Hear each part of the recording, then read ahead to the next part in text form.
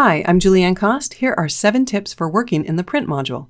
First, from any module, Command-P on the Mac or Control-P on Windows will take you to the print module. Second, to avoid scrolling through all of the different panels, right-click on any of the panel headers and choose Solo Mode. In Solo Mode, when you click on one panel, all of the other panels will automatically close.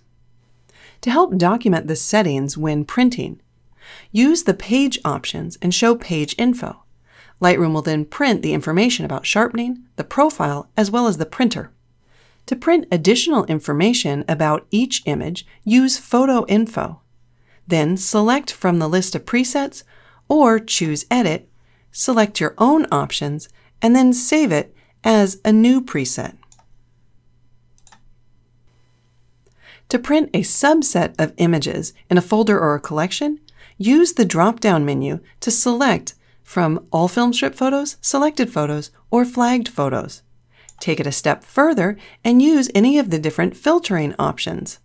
To add a watermark to every image on the page, enable watermarking, and then select Edit Watermarks and choose between text or graphic. In this case, I'll choose text and type in the word proof.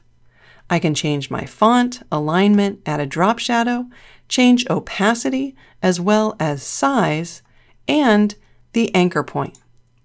I'll click Save, give it a name, and we can see that it's been applied on top of every image.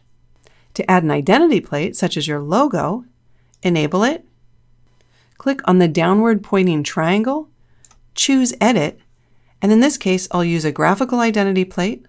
I'll locate the file, and because I've saved it as a PNG, it will have transparency.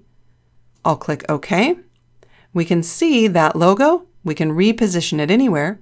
In this case, I'll leave it in the lower right, and then just select the first 8 images to print.